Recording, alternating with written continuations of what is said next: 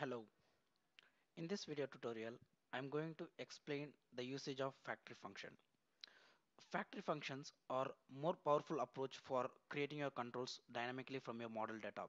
For example, if you have if you wanted to create your controls dynamically depending upon the data that is coming from the backend system, um, then factory function is one option that you could use to dynamically create your controls.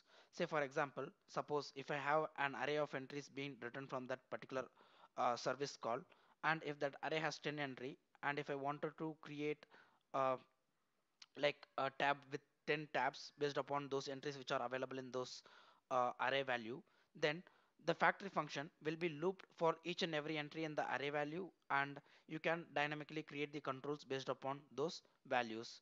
So this factory function, it brings out two parameter as an importing parameter. One is going to be the id of the control which you're going to create, and the other one is going to be the context value. That is, if a row has 10 records, initially the row 1 will come as the context value, then the row 2 will come as a context value. So you get the context information for each and every row that you're going to process in the context, with which you can set the binding value to this particular control that you're going to generate. So with the help of factory function, you can dynamically generate the layout depending upon the model data. So I have created a sample JSON data over here, using which I'm going to explain this factory function. So the data that I have created is that I have this tabs aggregation which has two tabs in it. So I have this tab with ID tab 1 named tab A, and I have another tab with ID tab 2 and tab name as tab B. So inside this further I have three features for this particular row and two features for the second row. So making use of this context value, I'm going to dynamically build an application where I'm going to make use of factory function to create controls dynamically. So if I'm going to add more entries over here, then automatically the controls will also be loaded in my system. So I'm going to copy this data, and based upon this, I'm going to create my application. So I'm going to create a new application project. Let's say,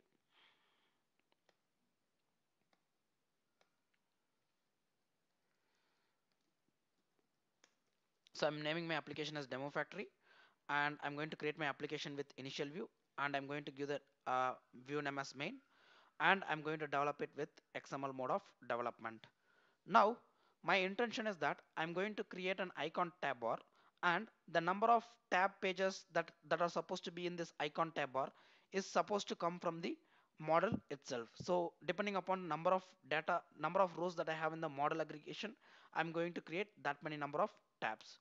So before we get into that, we will take a look at this API documentation for uh, icon tab bar.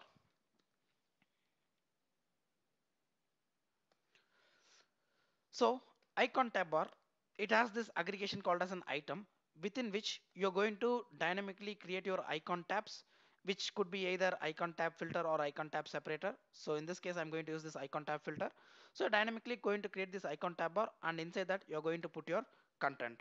So what I'm going to do now is that I'm going to create an icon tab bar, and the number of items that I wanted to create. So that is the number of icon tabs that I wanted to create. I'm going to decide that using the factory function by binding it to that of a model. So first thing, what I'm going to do is I'm going to create a folder called as model, and inside that I'm going to put the sample JSON data.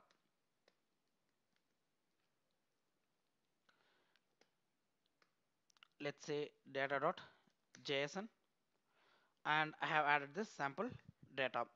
Now what I'm going to do next is I'm going to go to the controller onInit function, and here I'm going to instantiate my model variable oModel is equal to new sap.ui.model.json.json model. So I'm instantiating the model of JSON type, where I'm going to say the path as in the model folder. I'm going to consume this data.json file as a data for this model. So I have instantiated my model, and the next step I'm going to get the reference of the view, and I'm going to set this model instance at the view level, so that all the controls inside the view will have the reference to this model.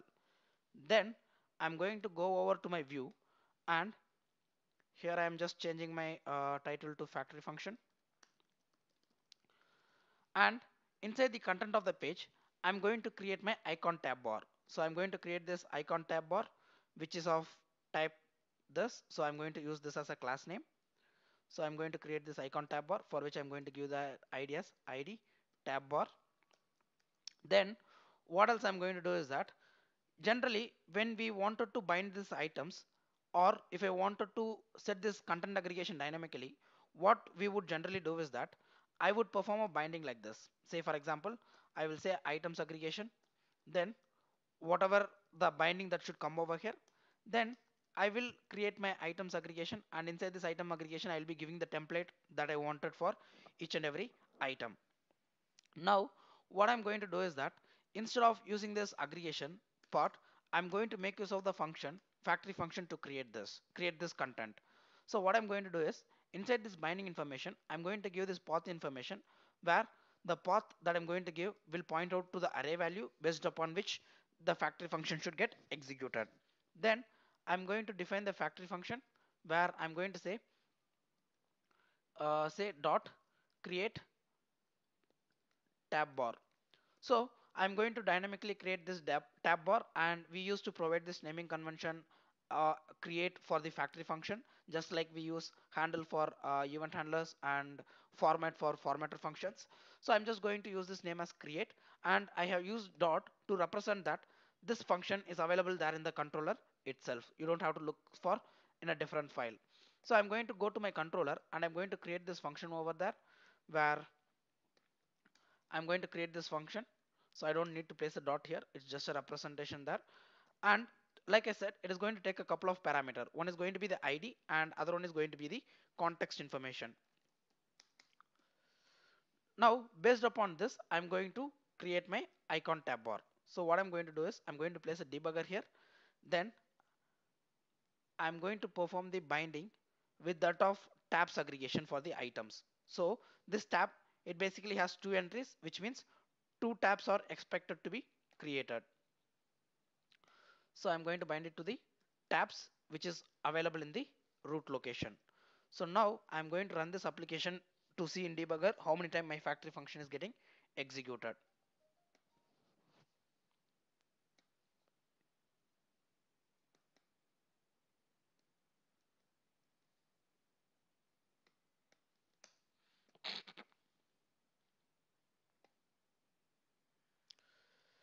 Missing template or factory function. Okay.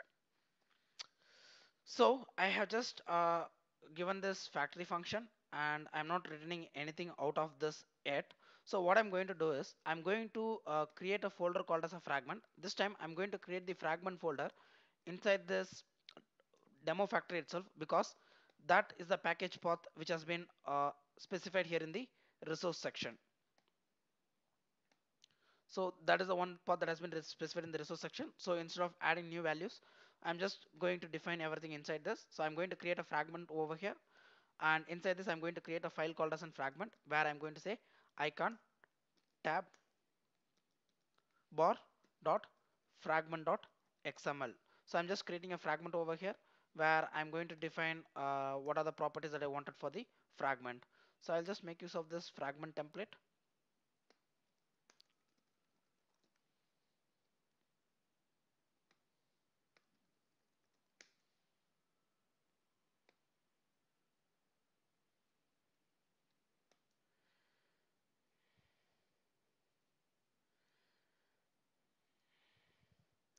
So I'll just make use of this fragment template, and inside this fragment template I'm just going to define my control that I wanted. So inside this fragment, what I'm going to do is that I'm going to create this icon tab filter, because I know that that is the supported type for the items aggregation of the icon tab bar.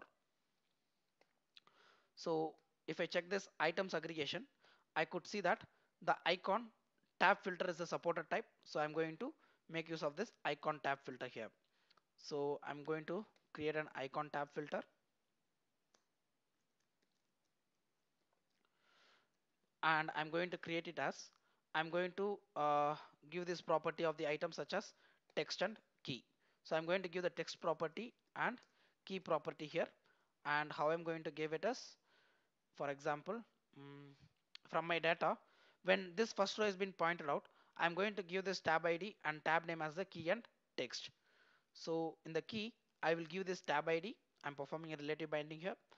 And in the text, I'm going to give the tab name. So when the icon tab bar is created for the second time with the second row, tab 2 and tab B will be the key and text. So I have performed this binding here. Now what I'm going to do is I have created the fragment which is going to create me the control. So what I will do now is I'm going to instantiate this fragment here, variable o fragment is equal to sap.ui.xml fragment. So using this fragment class I'm going to instantiate it, and when I'm going to instantiate it, I'm going to make use of the ID that was generated by the system. Then I'm going to provide the name of the fragment as demo factory. Inside that I have this fragments folder. Inside that I have this icon tab bar, comma this. I will add this controller reference to this. Then what I'm going to do is I have this context information based upon which this fragment is supposed to get the values. So I'm going to say o fragment dot set binding context of o context. So I'm doing an element binding where I'm giving this particular row information to that particular fragment which is instantiated during the first run. Then I return this o fragment as an output. So now I will go and refresh this application.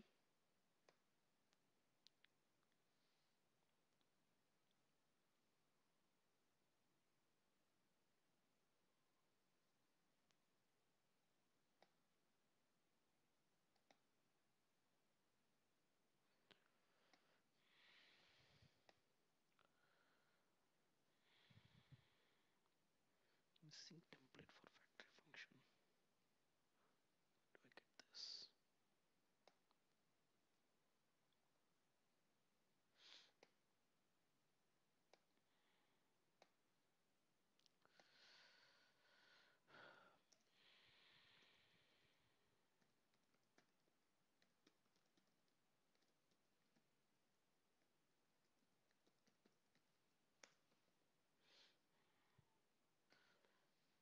So I have changed the binding syntax to complex.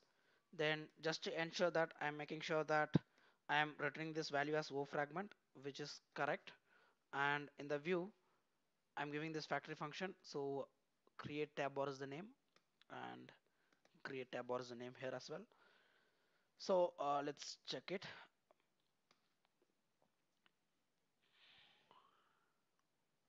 So now you could see that it has came into this one. The reason why we have missed out earlier is that I did not change the binding syntax to complex. So now you could see that first time it has came up with the first record. So if you check this context information, o context dot get object, you could see that this time it has came up with the information tab A. So based upon this information, I'm creating a fragment which is going to display the child controls, and I have set this fragment as a binding context to that, so that that instance of the fragment will display values according to this particular row, and I'm returning this fragment as an output. Now it has came for the second row, and here you could check that the value is going to be tab B. Then you could see here that a couple of tabs has been generated inside this.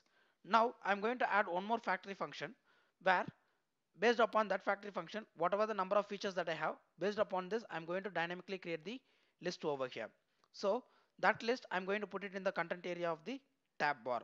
So what I'm going to do is I'm going to go over here and I'm going to create a new fragment which I'm going to call it as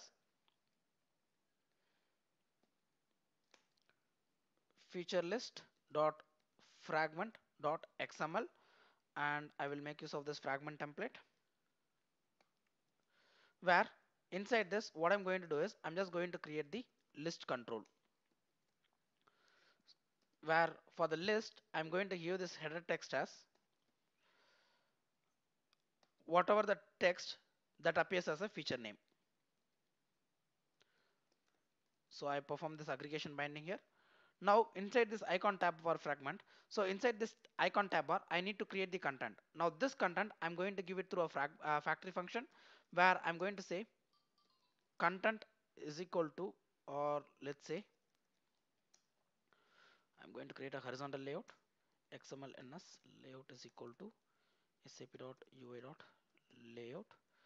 and inside this content aggregation I'm going to create a horizontal layout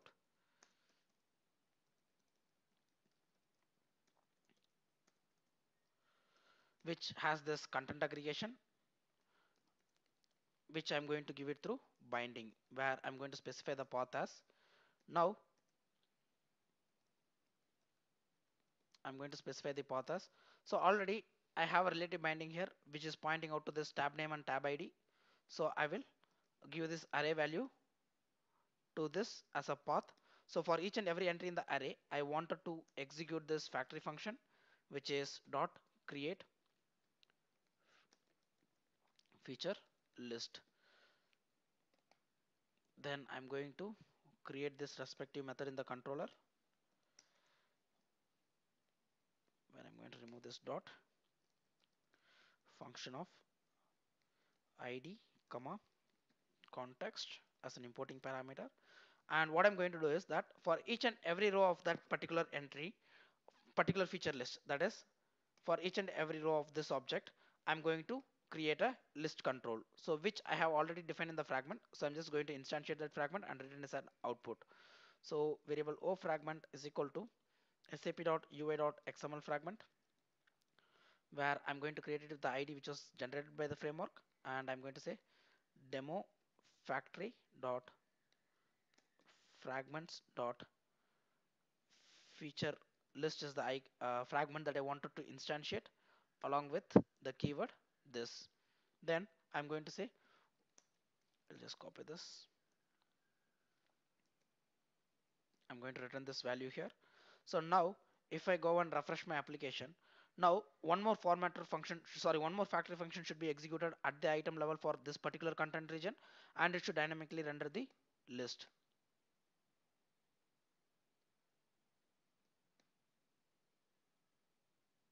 So here you could see that for the tab A, I could see that feature A, feature B, and feature C list has been generated. Whereas if I go to tab B, I could see that feature D and feature E list has been generated based upon the context data which I have provided. So in this way, based upon the model data, you could dynamically create your controls with the help of the factory function. So thanks for watching this video. Have a nice day.